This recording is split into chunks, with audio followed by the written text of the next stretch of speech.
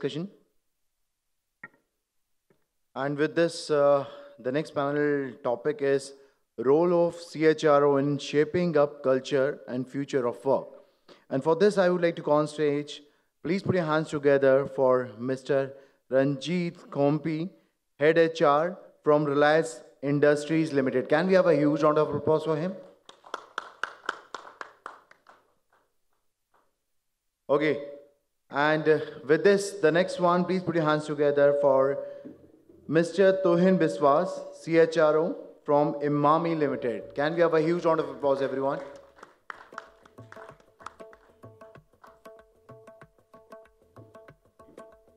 Okay, the next, we have a lady over here. Please put your hands together for the beautiful lady out here, Miss Manisha Kelkar, CHRO from Nuvoco, Vistas.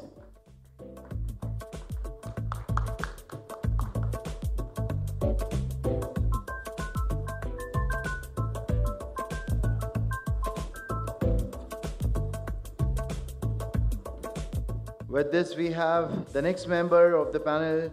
Please put your hands together for Mr. NAKUL PATHAK, Senior EDHR from IFFCO India.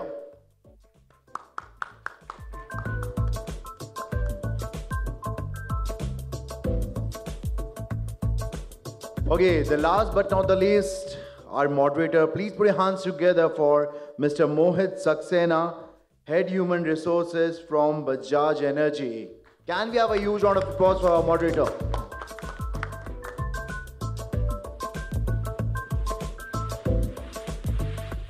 Hello. So over to you all. Start the panel. Thank you so much, guys.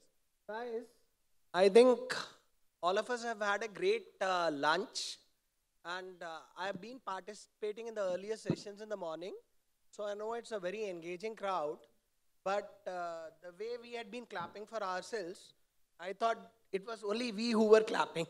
But I definitely know this is one of the last sessions, one of the most interesting sessions per se. Obviously, because one of me being the moderator, I would pose it as to be the most interesting session. I had heard some comments in the beginning during the last sessions in the morning in the previous day. So somewhere we feel that this is a breed which is extinct. Okay, just give me a minute. Somewhere we feel this is a breed which is going to be extinct. Some of the young generation people feel that HR is not going to exist. HR is going to die away. That is how it's going to be. But let me then introduce you to this panel, which has a decade, 10 decades of experience in the field of HR. And we very strongly believe that HR is going to be there here and play a very vital role in shaping up the future of organization or creating a future-ready organization. So we are going to have some good, interesting discussions with our eminent panel members here as to how we look at shaping the future organization, how we look at shaping the future of HR. Fine. I would also want to set in a context before we begin with. So, just to set the context, I have certain pointers for all of you to think upon and deliberate. We have been through a pandemic era. And in this pandemic era, a lot has changed. Even before the dust could settle down, there was a lot of thinking which had to be done. Organizations had to think very differently what they needed to do. There was a lot of change in terms of reallocation of work, in terms of move towards automation and digitization, in terms of all the aspects of ways of working which came into picture. But I think till now, if we really give credits to the organizations and to the HR teams, they've done a fairly good job in managing the crisis till date today. At least let it be the case in India. That is how we look at it. They've really done a good job, and I think we owe it to them. The way they have actually created that cohesive organization, they've created all the values which are needed in an organization. It's been a splendid job. Now, what's the next move beyond this? How do we go from here? What are the new things which we need to unravel? Is something which we would want to unleash in this discussion as we talk together. So I would now move the discussion towards my panelists, who definitely have more wisdom and more knowledge than me, and will share from their domains as to how they have been facing all these challenges all throughout. My first question would be to our panelist, Mr. Nakul Pathak. He's from IFFCO. He's the Senior Executive Director, HR. And I would want him to share to the audience about how do we think, how would you build an irresistible company that's driven by innovation, creativity, and sense of purpose? Because just one more thing, to add to this question which I have asked, for organizations to survive and flourish, I think these are the three main tenets which are very important: the core purpose, innovation, and creativity. So we would like to hear from Nakul sir. How are you doing it in IFFCO? Good afternoon. Thank you very much. And friends, I come from an organization which is in the service of farmers. We are manufacturing and distributing chemical fertilizers. I'm working with IFFCO. So our purpose is very noble because we are serving the farmers, and through farmers, we are trying to ensure food security for the country. Because without fertilizers, there cannot be any agriculture. So we were formed way back in 1967, and today we are into 55th year of our existence. So we must have done something, right, to be sustainable for this thing. And presently, we are biggest, of course, in the country, and we are biggest in cooperative sector. Mind you, we are not a company, we are a cooperative sector. So in cooperatives, the success stories are not very much. IFFCO, AMUL, and these are the organizations which have done very well in the cooperative sectors. So the purpose, I said, is very noble, and our all HR policies and management decisions are taken keeping in mind that it starts right from the recruitment stage. We do all the AI-based written test and other thing. But when we do the interviews, the emphasis on to select the candidate which is culturally, who can fit in our organization. If you meet our employees, they are very grounded, they're very humble, because they have to serve the farmers. In our marketing team, there are all agriculture graduates. There are no MBAs because basically our agriculture team has to work with the farmers in the villages. They have to do a lot of extension programs, promotional programs. Mind you, because we are not a company, we are not bound by, CSR things or other things. But we are doing so much for the farmers that, our people are already they are always in the field and working with the farmers. And I'll share with you later one of the huge innovation which we have come up with. So that is for later, but for this thing about the organization I wanted to share.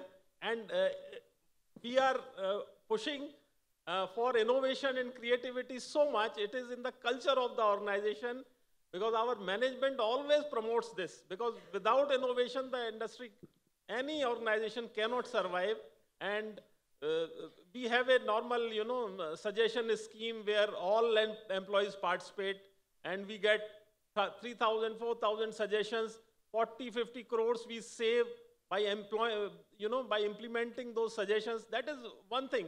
But we gauge the employee engagement through this scheme. How many employees are participating who are looking for improvement or betterment in the process? So that is more important, participation in the scheme. So we always encourage. And with this, the innovation which I'll share with you later. For now, I think. Okay. So thank you so much, Nakul ji, for sharing good inputs about your organization. So I think as India moves towards becoming a 5 trillion economy, agriculture sector is going to play a very pivotal role. And we'll need to see agriculture, which has been one of a predominant strength in our country also, needs to be flourished and needs to be assimilated with technology and things as we move ahead. So I think there'll be a lot of development which will come in that space as well as we move on. Now, there's a very interesting perspective. There has been a report which has been released by McKinsey, The New Possible, which speaks about how HR can build the organization of future. Here, it focuses that the top 3 priorities of HR leaders for the next 2 years are going to be focused around initiatives that strengthen the organization's ability to drive change in leadership, drive culture, and employee experience. So now, when the impetus is so much about this fast-changing world, and we've already been accustomed to a term called VUCA world. That was a term which was coined somewhere in the 1980s, but if you look in the present context, the VUCA world is taken over by a new term given by Jamius Cassio, which says the Bani world. Now, what does Bani world mean? The Bani world speaks about brittle, anxious, non-linear, incomprehensible. That's the state of the situation in which we and companies and organizations are operating in. So HR is not just about HR. Now, HR is more about creating value in the marketplace. So, I would now request Ranjit Khompi, our HR head from Reliance, to share some light on how you would look at showing that HR needs to create some value in the marketplace to maintain its existence and to thrive. And also, would you help us understand what should be the traits of the future HR leaders like in this changing context and environment that we are in? Thank you. Hi, good afternoon, everyone. I think you contextualize it nicely in terms of the way we are changing. And the way we are changing also enables us or pushes us as HR to look at. Traditionally, in multiple industries that I worked across, HR has always been an inside-out focused organization. What it means is we have our policies, we have our annual calendars, we have our way to drive performance management, and we have certain ways to tick mark our own goals. When we are talking about value creation for marketplace, it starts with, first of all, value creation for the organization. And that starts with understanding that am I aligned with the way the business head or the business unit that I'm supporting, what he or she is undergoing right now. And I always say that value creation is not about what you think is a value, but what they want as a value. And that value, if you want to understand, you need to understand that, okay, whatever we are doing as a HR, what are the implications that will have on the business, my organization, and the marketplace? Let's start with, there are 5 implications, and we always talk about it in the business. We have customer implication, we have people implication, we have time implication, cost implication, and process implications. And whatever we do as HR, if I can understand what exactly, whatever I do, okay, what are the implications that will happen on my business, I will start understanding that, okay, which of this will be a value addition to my business head. I'll take an example. We all go to campuses, right? And we all go there to pick up a person who we think could be adding value to my system. But how much value addition that I have done to that campus?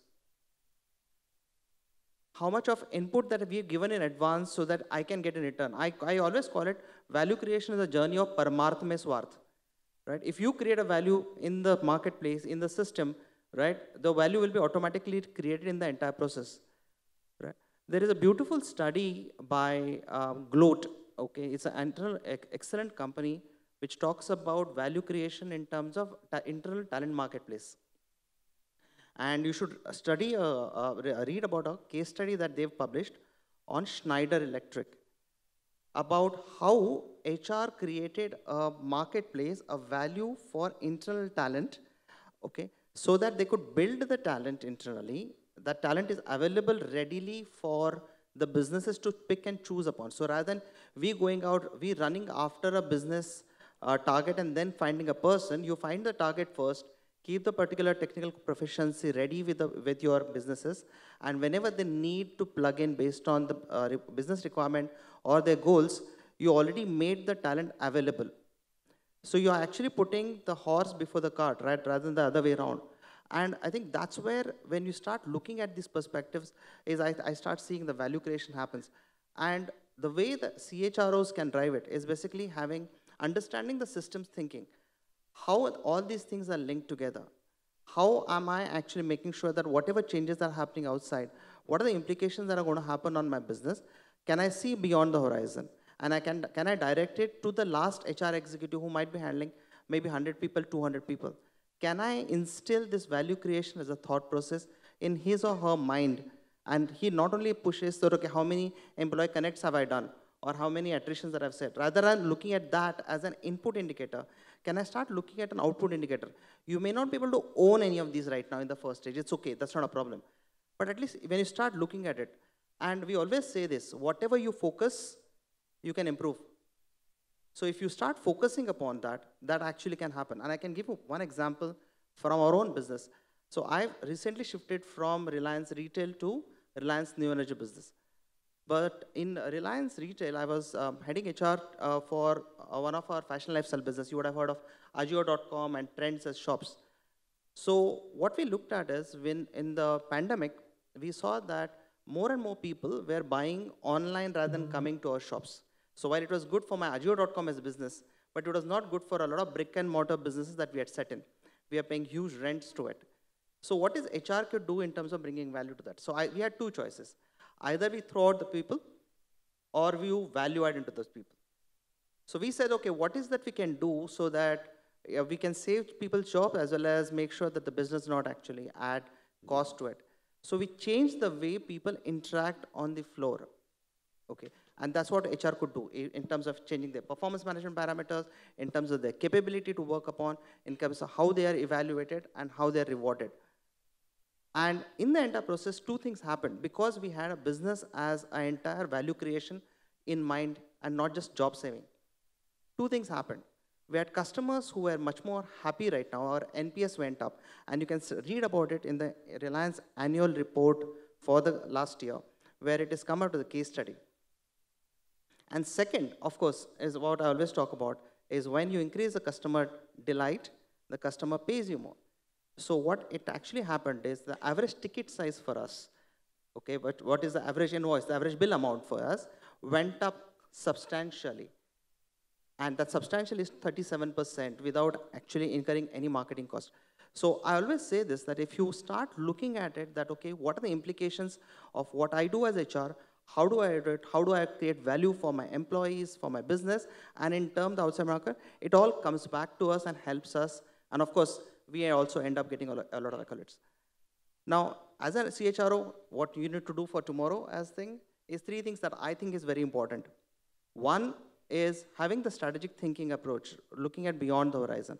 What exactly is happening, how my business will get impacted tomorrow if these things continue, and how do I bring it back and get my people to align with it.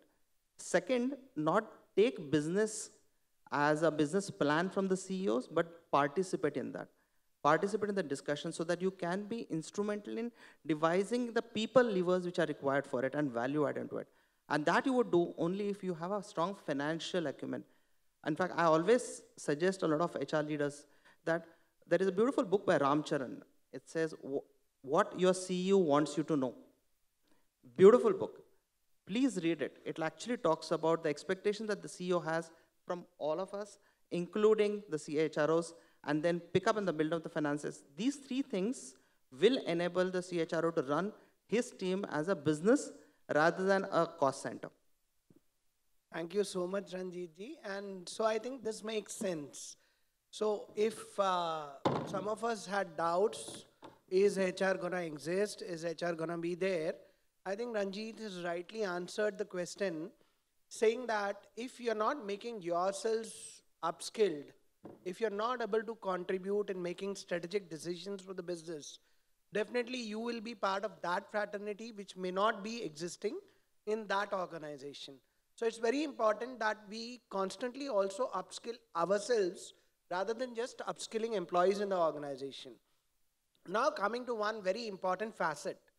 As you speak organizations, culture becomes a very talked about word. It's the buzzword around and people talk a lot about culture. People link it with organizations. So what is culture actually? So culture, in order to summarize it, I would say it's the foundation on which exceptional financial performance is built. So if you have a strong culture, the companies are definitely going to be profitable. Profit is an outcome of a positive culture. Profit is not a means by which a company is going to work. But if a company has a strong culture, it is definitely also going to be good on the financial index. And there's a research which says that companies with top quartile cultures, which have been measured by McKinsey's health index, put a return to shareholders ratio 60% higher than the median companies and 200% higher than the bottom quartile companies. So companies are more than 5 times more likely to have a successful transformation when leaders have role modeled the behavior and changes they want their employees to make. So culture is such an integral part of the organization and of leadership. This brings me to one more important question which I would like to put up to Tuhin ji. Now, why is culture so difficult to change? What are the signs of toxic workplace? As a CHRO, how would you influence and drive the change in culture? Thank you, and good afternoon to all of you. I think there's a very famous statement by Peter Drucker. I think we all know this. Culture eats strategy for breakfast. Okay, and that's very true. You may have a wonderful strategy and very well-defined strategy, but if your culture of the organization or the culture of the team is not good, that strategy is of no use. Why it is so difficult for culture to change in an organization? Because the organization grows through multiple kind of stages in the organization. Two important things which really can change the organization culture is the value system of the organization and how do you want to do the business. It's very important for the employer or the promoters to understand that how do you want to do the business in this world of multifaceted, world where we have different kind of competitions in the business. It's very important. So we go through a multiple stages in the organization. We start probably with a one-man show. Then we want to become a professional organization. Then we become an evolved organization. If you look at a startup, people join the organization because they know it's a startup culture. Okay. They don't ask what kind of culture. They join the organization as a startup culture. But when you become big, when you become a professional, try to become a professional organization, and from professional organization, you want to become an evolved organization, that's where the culture plays a very important role. That's why you have to realize this, yes, if we don't change, the other organization will change us. So that becomes a very important, prominent imperative to see that how can we change the culture from a professional organization to an evolved organization. Okay. We have seen many of, for example, let's take organization of ours, As an organization, our products are very well known. It's well-known products, and Emami is household name, and it's a diverse organization, and we have multiple products. But when we look at the employee branding, we have to still do a lot of work. Like if you look at Unilever as a brand is here, and also the employee brand is over here, okay, at the same level. Whereas many of the organization where the brand of the organization is, or the product brand of the organization is somewhere here, but the employee brand is somewhere here. So that's the difference where you have to bring in, how do you actually bring up the employee branding in the organization, which will define the culture of the organization, The culture, as I told you, it's not going to change overnight. It has to be nurtured to develop, okay? And each and every stage, it's very important for the CHRO of the organization to actually, he becomes the catalyst, he becomes the moderator, he becomes the mentor to the organization to identify what kind of culture we have. So when we start growing, basically, I've seen in many organizations, big organizations, including our organization, every function tries to define their own culture. So the job of the CHRO becomes very important to actually consolidate and say, this is the culture what we are really looking at, okay? continuously thrive with the senior management or the promoters of the organization or the leaders to say that this is what the culture we need to build in. He plays a very, very important role. He's a mentor of the organization. Okay. Coming back to this toxic culture, today, what is the toxic culture of the organization? Now, if you see that employees doing a lot of hush-hush regarding the security of the jobs, they're not really motivated to work in the organization. They always feel insecure about themselves. They cannot openly speak. This, the leadership team or the management knows about it and they're doing nothing. That's where the toxic culture comes in, okay? If you look at, let me just go a little back and say that if you look at a baby boomers, if you ask them what is toxic culture, they would say that probably yes, every organization has and we get used to it. If you look at Gen X people, they also try to accommodate or adjust with the culture which they have. They said, yes, there are problems, but still that's okay. But the question is about the millennials and the Gen Z people who would not really compromise on the culture. And that's where you have to really work towards building a culture of the organization, which is very, very open, productive, where people can look forward to join this company. We did a lot of work in building the image of the company. We were in the social media. We did a lot of work to make ourselves visible. We built the EVP of the organization. We came up with best of the practices and everything. But one thing which really the employees look for is a respect in the organization. And that they get from. You have many of the ambition box or your Glassdoors and everything giving a rating of the organization. But it's very important for us to give message to the talent world that what kind of culture we want to build in. Intent is more important than what you actually do. Okay. So for me, answering your question, I think the CHRO's role is a very, very like this. He can preach the management and say, this is what we need to do. There are multiple things to implement in the organization, but if you understand what business requires, and I think it should be very, very important for the organization and for the business people to understand this is the culture we have to build in. We should not be competing with the competition and say this is the culture we want to build in, because you may not have those value system in you, okay? So it is very important to be aware of and then come up with a kind of a strategy and what kind of culture we want to build in, yeah? Right. Very well said, Tuhin ji. So I think, one important point which Mr. Tuhin shares is that there's nothing which is ready-made. You need a lot of assimilation, integration, working closely with the business, working closely with the people, and the context in which you are to create that kind of a culture which can be enriching and engaging. So you always need to keep your eyes and ears open. You need to understand the pulse of people and the organization and play a role. So somewhere the CHRO or the HR head of the company is like a doctor to the organization.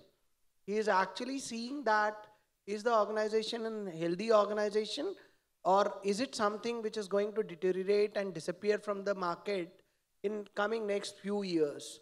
So that is where I would again like to emphasize that being HR people and being in the HR fraternity, we need to look at the larger aspects of how do we change or shift our gaze to being a strategic business partner.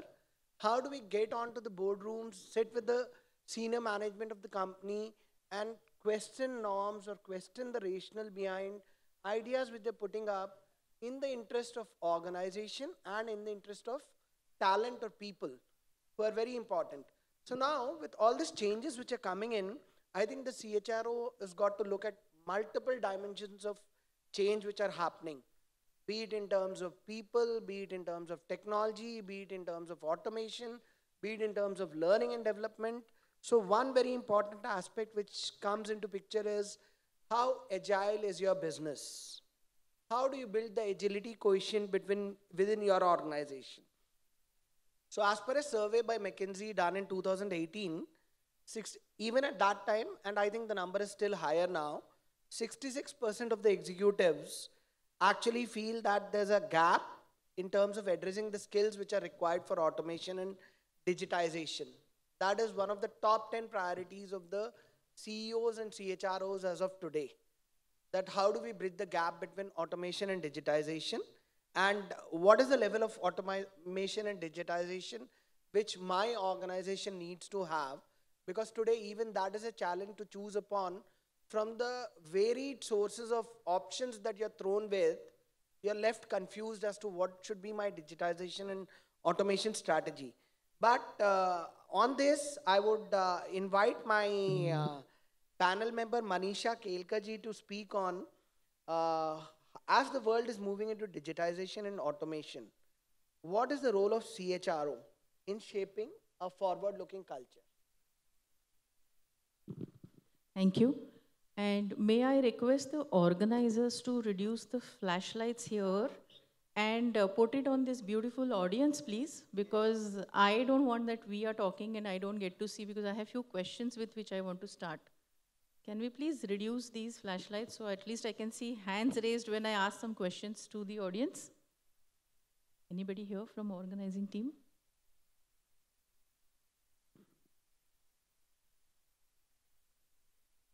Ah, beautiful. Great. Now we can see all of you. And as my colleagues have talked about some of the other important elements of HR and what role CHROs play in shaping the culture, etc., I think one important aspect that's changing worldwide is digitization. And hot topic really today is the OpenAI and ChatGPT. So may I know, and please be honest when I'm asking these questions now, and just raise of hand is good, and please Emami, be with me, participate. How many of us here have an account on OpenAI? How many of us have ChatGPT account? Ooh, very few. That's dangerous. Not a good sign for HR fraternity.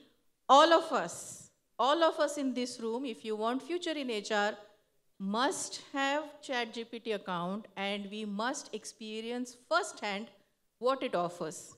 Now the second question, how many of us are really using it for getting information or data or anything for that matter in our workspace? 2, 3, 4, 5, lovely. So almost all who have the account are using. How many are using for the children's assignments? Anybody? So that has become a very controversial topic really worldwide, and I believe they're working on a technology which can help us catch when kids submit assignments which are produced by ChatGPT. So that's a different subject. But, and now, that's about digitization and the new thing that's happening in the world. When we look at HR, how many of us here, we have, I think, representation from many different companies and sectors. So how many of us work in a completely automated environment, have end-to-end HRMS to manage employee life cycle? Hiring to FNF. Recruitment happens, okay? Recruitment is automated, employee life cycle is automated, PMS automated. No, we have very few people who are working in an automated environment today. Okay, right. So, fine. So when you look at HRMS, what it does today, so I wanted to stress a little bit on the difference between how we understand automation and what really is digitization. So when we look at any HRMS, when I asked you, do you have automation for managing employee life cycle? That means right from hiring till the person leaves the organization, everything will be in this system. He doesn't need to come to your desk. He can send a request on the system that will get processed, etc. And that's for PMS, that's for e-learning, all of that. But the difference with digitization is going to be that instead of just automating the hiring process, we will start relying or taking decisions basis the output that the system gives us. We don't rely on the system for selection decisions. Selection decisions still rests with all the interview panels. When it comes to talent management PMS, none of us can imagine, can we depend on our automated PMS system to throw recommendations on who are the people who should be promoted this year? What will our bosses do? What will be managers' reaction in the organization if we tell them, no, you can't tell me who should be promoted. System will give a recommendation to me who are the people who are eligible for promotion based on the data which is there in the system. So that's the difference we are talking about between automation and digitization. And I guess so far, what we have experienced is automation. We know everybody's objectives are on the system, manager reviews on the system, but we are not using the system to throw the output to us. So, and in this context only, when I was watching one of the videos of Microsoft's president, Brad Smith, he gave one of the interview in the World Economic Forum last month that happened. And they were talking about technology and obviously ChatGPT, very big topic today. Of course, interview was long, but 3 things I felt were worth noticing. The first thing that he said is ChatGPT, by the way, some of us have experienced, and some of us who have experienced will know how beautiful that product is. But Microsoft was not expecting that humankind will adapt to ChatGPT so fast. So he said it is almost as if future has been pulled forward by a decade. So they were not thinking that we will immediately start using it. So many people, non-technology people will have accounts there, and we will use it for work. And the second part is, when it comes to differentiating, I think his definition I really liked in terms of what differentiates the AI from the earlier automation. He said this brings in 2 elements which were not there so far. First one is critical thinking. Because so far what we have seen is just automation, data gathering, putting it in the format that we want. But what AI does is it brings in critical thinking and also creative expression. So the system which is capable of doing some bit of processing and throwing the output back in a creative way. So you can imagine that, and that's why there is a lot of talk about after digitization, what's going to happen to organizations and roles and how roles are going to change and all of that. And after experiencing ChatGPT, I think that threat is not true really. We will still need human minds, and we will still need people to take decisions, but a lot will become easier. And the third element that my colleague also touched upon when he was talking was that India today, by the way, our average age as a nation, any guesses? What's our average age as a nation? Anybody knows? Who said 29? Bang on. Our average age today is 29, which is not there with any other country. So for three whole decades, can you imagine what 3 decades means? Means 12 into 3 years. None of the country is going to be able to beat us when it comes to human capital. Many first world countries, are struggling with this age issue and the source of intellectual capital for that matter. So what he said is what Saudi Arabia is for the world when it comes to oil. India is going to be for the world when it comes to engineers and technology upgradations. So that's a very beautiful thing to hear, but what that means for all of us sitting here is we are going to have lot of innovations which will happen here, lot of people here who will want to take that risks.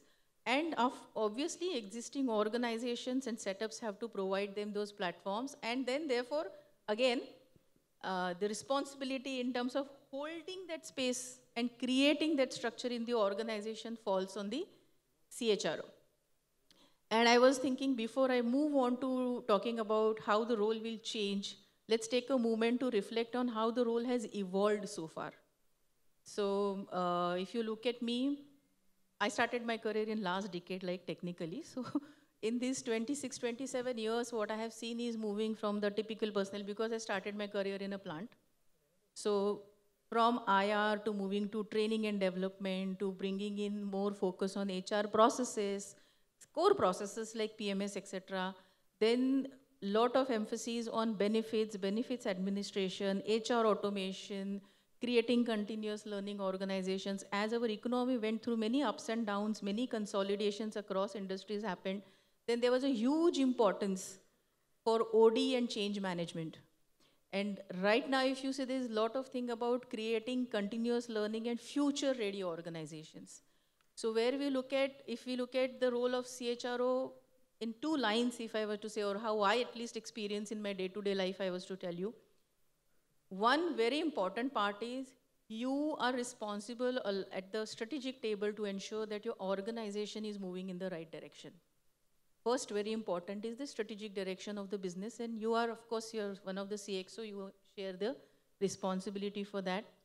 Second is, as I said, being future ready is the thing, managing these different generation dynamics and providing a common platform where people, old people like me also feel comfortable and youngsters also feel comfortable is a challenge. It's not easy. It's not easy to have one policy that will take care of every generation, but provide that, ensure that we have right talent at the right time, because with the number of opportunities and competition increasing, it's very important that we have right people when we want to do certain experimentation or pursue a certain project for innovation. And last is being a very low paid coach for other CXOs. Because if you hire another coach from outside, you have to pay a lot for the external coach. But typically CHRO ends up doing this role and doesn't get paid extra. It's part of the salary only. But that also happens a lot. And so that's where it is right now. And since this topic is about digitization, I had tried two things. One, I tried these organizers that can I log in digitally? I mean, do I have to travel here? Because you're talking about digitization, and imagine I had to fly from Mumbai here to talk to you all. But they said, no, no, no, this is in-person conference. So I said, okay, I respect that. So I will come in person to talk about digitization. But it's always nice to connect in person. And the second thing I did is, because I am also one of the person who raised hand when they said that, okay, do you use ChatGPT and OpenAI to ask questions? I also did put this question in the OpenAI, saying that role of HR in 2030 or role of CHRO in after digitization. And there was a lot of English, but I must say, this tool is very, very effective, because if you want to do research on any subject, and you, on the same subject, if I was to do research and go after any of the Harvard and McKinsey articles, I will land with at least 10, 15 page article. McKinsey maybe 7-page article, because they know 15 pages nobody reads. But Harvard will be a very long article. But ChatGPT gave me exactly 1-page thing. And there was a lot of English written there. But if I was to share with you the essence, there were 4 things that were highlighted that will change post-digitization. And by the way, I agree with the AI. These are the things which will change. So the first one is a lot around very obvious things of communication, information access, transparency in the entire organization, because everybody will have access to all the information. It will be very difficult to contain any information when you get into digitization. There won't be. One advantage is there won't be any fights between sales and logistics. मतलब मैंने order दिया था अभी पहुंचा नहीं, nobody will ask. The sales guy will know where my shipment is and when it's going to reach customer on a system. But at the same time, a lot of access to all policies, etc. So at one level, driving collaboration in the organization will become easier. But ensuring that all this information is processed rightly, and that and also because of this level of transparency, building a culture of trust is also possible. But this cannot happen unless you have a manager who holds the space, who will tell the employee that you're looking at this information, what it means, you have access to this, how you use it. And only when that connecting link is there between manager and everything that is available, we'll be able to build this culture of trust. And therefore, there will be change. And I think that change has already started happening in terms of the core leadership competencies that we look for. So I remember during the COVID time, a lot of us, all of us have arranged sessions for our managers on how to be effective on in virtual meetings. But I don't know, at least in my organization, I couldn't think of doing this because it was very overwhelming, the COVID time. First to think about people, then to think about business continuity. But we also need to train our managers on how to work in a flexible environment. They are not used to seeing one person in office on Monday, other person is going to show up on Thursday, somebody is working at night and sending me report early morning, other person is doing something else. How are they going to cope? So there is a huge need. When we talk about flexibility, there is again the role of manager plays a very big role, and it's going to change, and it is up to HR, by the way, to understand this change is happening and train our managers beforehand on these, to be able to manage these things. The third part was innovation. My colleague also spoke. Even in something like a fertilizer industry, yeah, innovation is so important, and it's going to be important for anybody and everybody who wants to survive. Even my company, which is a very traditional cement company, if we don't innovate, it's difficult to survive in this competitive environment. But with innovation also comes a lot of responsibility, because we will need to mobilize those many people on different projects. When we don't need them, what do you do them? How many of you noticed there were something like 10, 12 days back, there was a big news about Microsoft, Google, Amazon, laying off some 10,000, 18,000, 12,000 people. It happened. Even these companies which are doing very well, they had to take this difficult decision of laying off these people.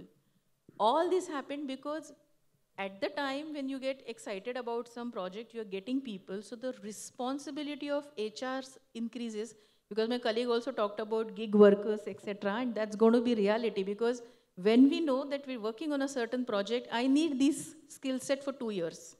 Then you hire and do a contract with them only for 2 years, so that you don't get infamous again in the print saying that you sack some 1,000 people.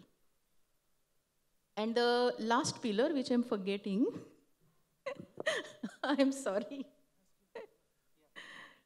Just be with me for a minute.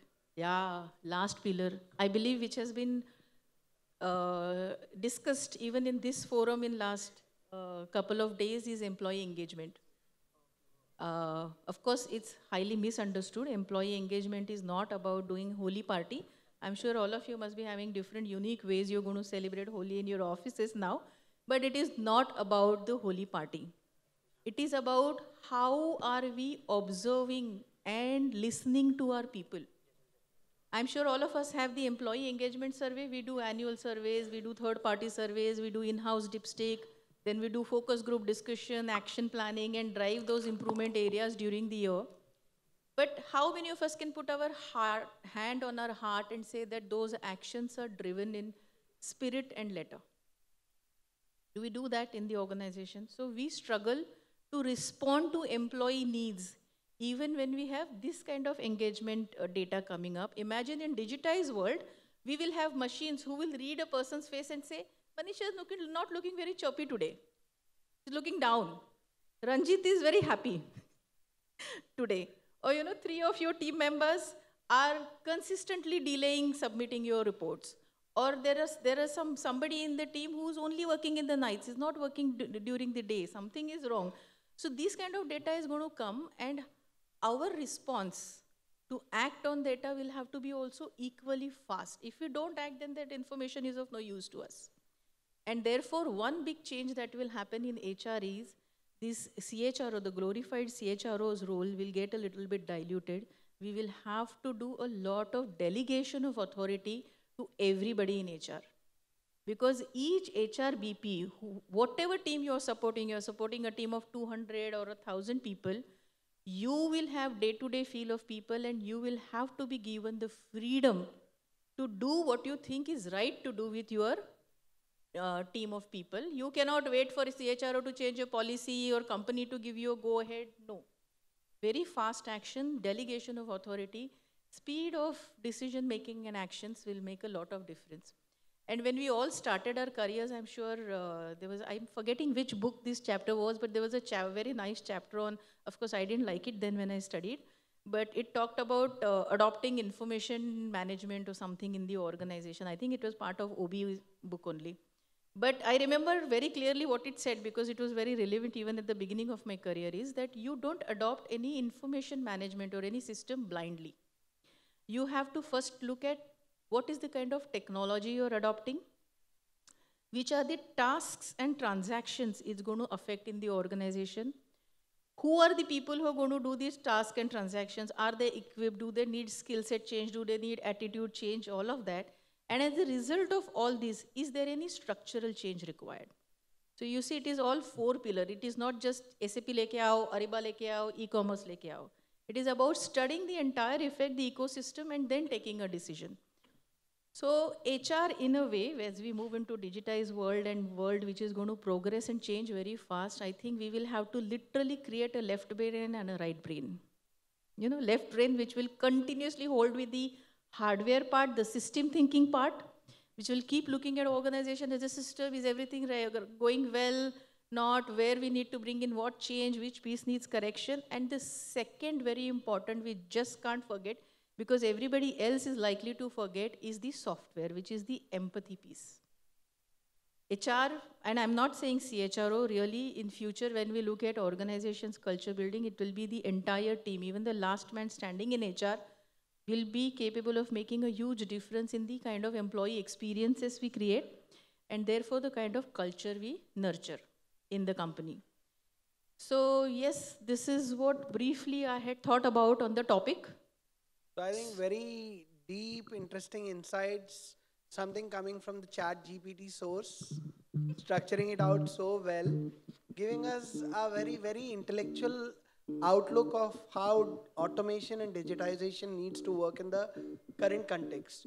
So though the role of CHRO gets diluted like what Manisha just referred to a short while ago, but I heard a silver lining in that statement, that even that role getting diluted, you will still need to empower a lot of people in your team.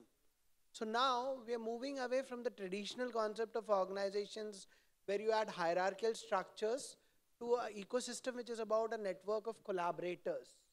You're working in a more participative system, and so that is where engagement, empowerment, or enabling everyone becomes very important.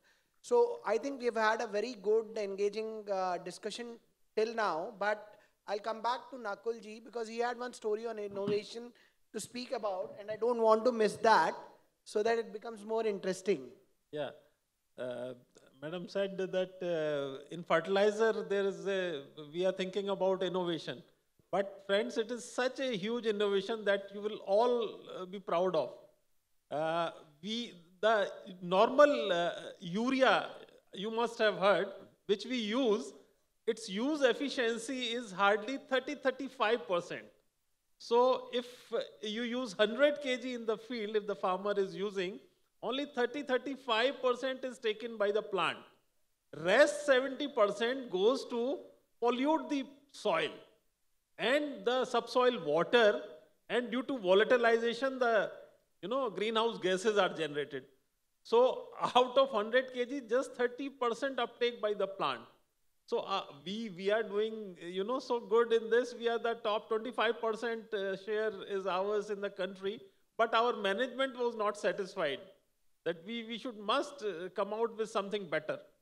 So we have our managing director was attending a conference in US, and he saw a Indian gentleman presenting a paper on nano, this thing. And it struck to him that this is the person we want. So we got that person here, and within 1 year we set up a lab in our Kalol plant near Ahmedabad. And in 1 year, the product was there. And it was used in 11,000 locations for testing purpose. And we got the permission because the results were so good. The yield was 8 to 10% more. And there was hardly any pollution because it was, it is in liquid form. It is used foliar form. It is sprayed on the plants. And that 500 ml bottle replaces the 45 kg bag of urea. Will you believe it? So that out of that 70 kg, 70% was going to pollute, but here the use efficiency is 90%. Out of 500 ml, if 90% is used, hardly anything is left to pollute. So it is such a good innovation. The farmers get more yield, and the main thing is that the subsidy on urea is huge. Government is spending, around last year it spent 2.5 lakh crore on subsidy, because the selling price of urea is 266 rupees of one bag, and its actual price is more than 2,000 rupees. And this product, without any subsidy, we are selling it at 225 rupees bottle. So there is huge saving in subsidy. We are importing fertilizer and we are spending foreign exchange on this. So far, we have got permission and we have set up the plant. Now you can imagine from lab to, production, within 1 year, and we have produced 6 crore bottles of that nano urea liquid. 6 crore means we have saved 30 lakh tons of urea, which in terms of subsidy only comes to 12,000 crore rupees. And our other 2 plants are also operational now, and we are going to put up 3 more plants. So in very near future, we will have capacity to produce 30 crores bottle, which will result into savings of 70,000 crores, which is huge. So this product is such a good innovation for farmer. The cost is low, the yield is more, the resilience of the plant is more. When the rainstorm and other things come, the plant where this nano urea is used, they remain, standing, others become flat. So government is saving huge on subsidy. Government is now pushing it. Even Prime Minister mentioned in one of his speech. And so this is the type of innovation and the advantage of having a culture of innovation that, companies thrive on. So this is... So nice to hear this good example. So ultimately, it actually relates down to, despite the technology, despite the automation, despite everything coming in place, I think the MD or the director of the company spotted out a person who had that innate talent to create something different, innovative, unique. So just one thing I wanted to share, that the top leadership, the good leaders, they have this uncanny, to find the talent. And he got the right person. Unfortunately, that person is no more with us, he left, but the culture continues. We are coming out now with DAP, which will be still more, huge innovation. It is under trial and the results are good. Because for DAP, these are the main fertilizer, NPK, this urea and DAP for the agriculture. So DAP, there's no raw material available in the country. We don't have rock phosphate and the potash is not there. So everything is imported. We are dependent on imports. But with this DAP, nano DAP, everything will be replaced. The cost will come down, and see the savings in transportation. Taking a 45 kg bag and compare it with taking a 500 ml bottle. So this is the, innovation, and this is first time in the world. People really wonder why not USA or Japan or China or where. We have patented it, and this is first time in the world. Thank you. So very interesting insights. So ultimately it lands down that the reason for human existence is that they're able to think creatively, they're able to be innovative. So definitely human race is going to stay for a long time, and people and CHROs for that matter are not going to become extinct, and they'll play a vital role in shaping up future organizations, because the unique knack of finding human beings lies within human beings. So with this, I think I would like to say that we've consumed the 1 hour given to the panels. We will open the house for question answers, because I know a lot of you would have some or the other queries or questions to ask. I would want my panel to please enlighten them. So open to the audience for any questions.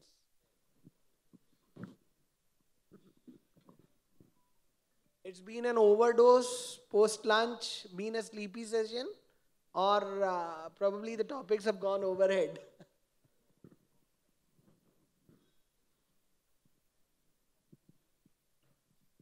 Are we guys done?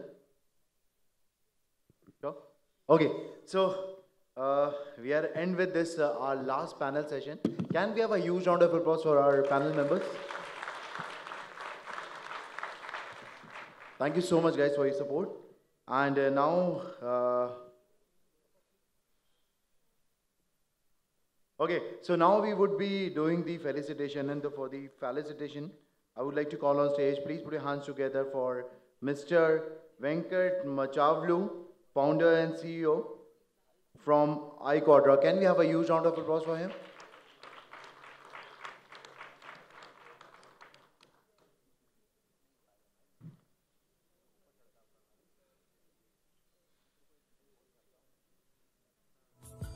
Okay, so please put your hands together for Mr. Ranjit Khompi.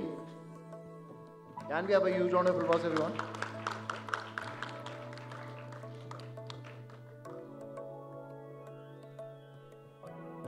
Mr. Tuhin Biswas.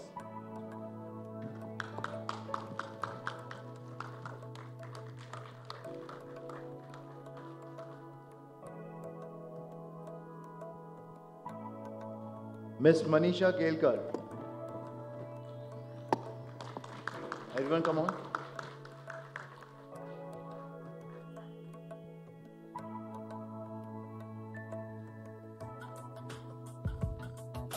Mr. NAKUL PATHAK.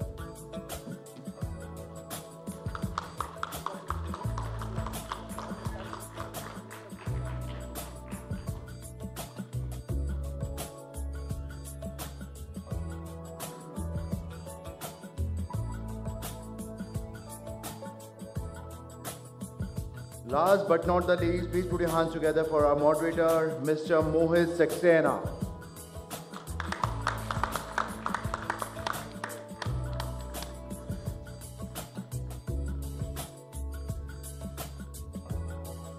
Thank you so much, Mr. Venkat. And thank you so much to all the panel members. Okay, you guys can have a picture.